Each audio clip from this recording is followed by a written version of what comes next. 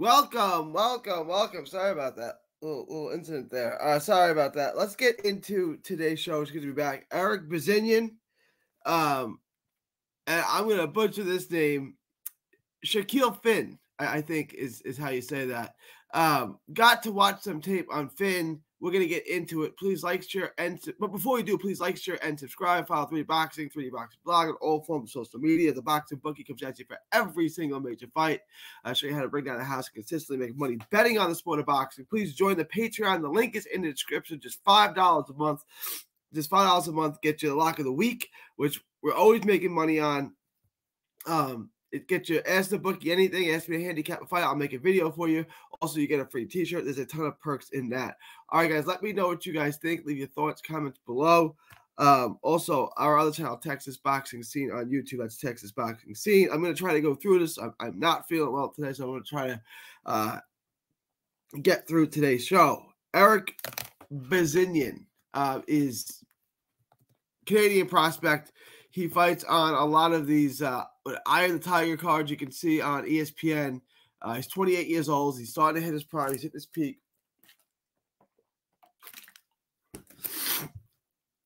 Um, 32-0, 23 knockouts.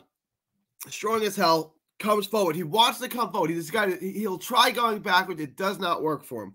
Counters well. He can roll with shots a little bit. Strong shotgun jab. He keeps his jab. Pumps it out there, and he sets it up well. He frames his shots well. It's a little bit slow, and he'll get habits where his feet are slow, his hands are a little slow at a high level, and he kind of just covers up and waits for you to finish punching. That's not a good thing to do with Shakeel Phinn. He stays behind a high tight guard. He stays on the ropes and spots for too long. But he keeps his hands on the phone. He doesn't take a ton of big shots. There's pros and cons to this guy. He's a decent-looking prospect. He's straight in and out. His head's on the line. He's not difficult to hit. There's no lateral movement. He's skilled on the inside. He can land good, clean shots. He's got a wide repertoire of shots on the inside. He's got good power in both hands, specifically the right hand. Nice 1-2s, and he can get in the rhythm, right? Like, when he's standing in the mid range, he can get into a rhythm of 1-2s, and kind of put him on you. But he's slow. He's slow fisted and he's slow feet. He's a slow guy. He's big and strong. He's got a little bit of skills. He's got some offensive talent. Should not be fighting off the back foot. Like I said, he needs to be comfortable. If you can get him on the back foot, you can have his way with him, and he gets hit a lot. But he's got a good gas tank, and he's got pretty good endurance. Right, so you kind of get a picture of what he is. He's a decent offensive fighter who's big and strong with decent power, who's got some skills, but he's a little bit unathletic. Like I say, slow white guy problems. Shakeel Phinn is not a terrible fighter, but he's not a very good fighter either. I don't think he operates at this level. I don't think he's at the level of Shakeel Phinn. I see a lot of problems with him. He's a basic comfort guy. He's not super athlete. He's not super fast. Nothing like that. He's slow as well. He throws a lot of one punch at a time because he times shots really well, though. He's got good timing, but he's just not on a super high level. He's an opponent level guy, not a high volume guy. There's nothing he does really well. Like I said, his timing is his best feature. He's got decent pop. It looks like he scores clean shots, and it looks like they have some effect. And he punches in between your punches, right? So there's not nothing to him. I just can't see at a high level. Again, he's straight in and out too. This is going to be a fun offensive fight. I see him getting stopped most likely. Throws a lot of wide shots that I don't love.